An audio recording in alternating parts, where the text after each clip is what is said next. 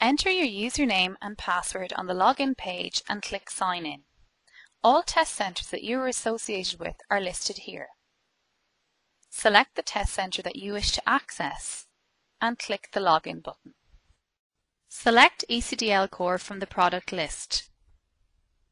You are now in the Manage Classes screen. Test Centre balance for ECDL products is located at the top of the screen. All classes are listed to the left of the screen. Select Create a Class to create a new class.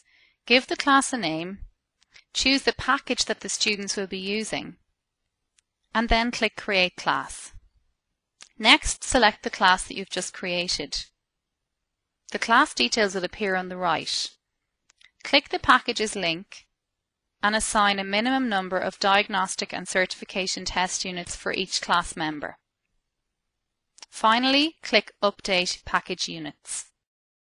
Select the Candidates tab. There are no candidates in this class at present. Candidates are automatically added to the class using the self-registration procedure. In order to do this, we must add this class to the self-registration class list. To do this, click the Self-Reg link. Then click Include in Self-Reg drop-down.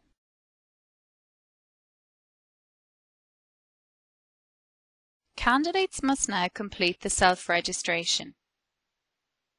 In order to do so, they must select ECDL Core from the drop-down list. Then they select the class they should be in.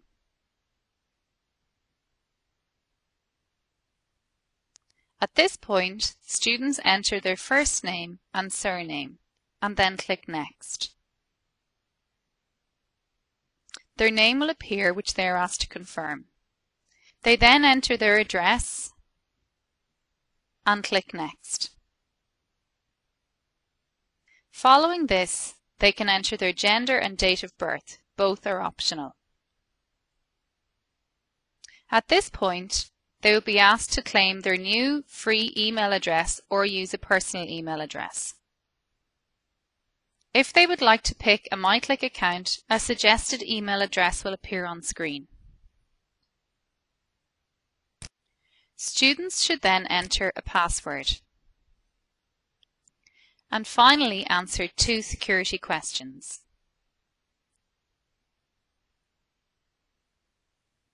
Registration is now complete.